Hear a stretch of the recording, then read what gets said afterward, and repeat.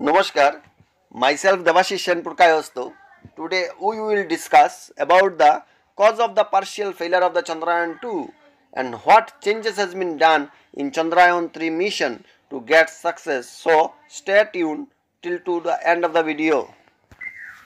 Chandrayan2 was launched on July 22nd, 2019 from Sriharikota by a Geosynchronous Satellite launch vehicle Mark III.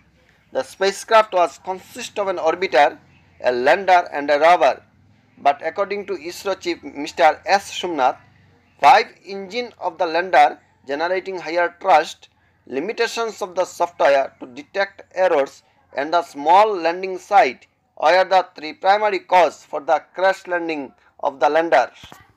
According to US Space Agency, NASA's moon fact sheet, out of the 109 lunar mission during the period of 60 years, 61 were successful and 48 had failed.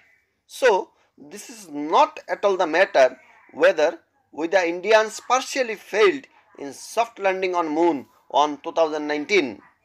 But हम होंगे कामयाब एक दिन, ये दिन भी आ गया है दोस्तों on 14th July 2023 at 2:35 p.m. Yes, Indian Space Research Organization will launch Chandrayan3 for landing on moon from Satish Dhawan Space Research Center, Sriharikota. The spacecraft will be launched by the launch vehicle Mark III Mark IV. Now a few changes has been done as compared to Chandrayan2. There is no orbiter. The Chandrayan3 will be connected with the orbiter of Chandrayan2. Also other changes are more fuel carrying capacity, more safe landing legs, sensor active before 2 km away from landing place, new software installed. Chandrayan3 can change the landing spot and landing time if it is necessary.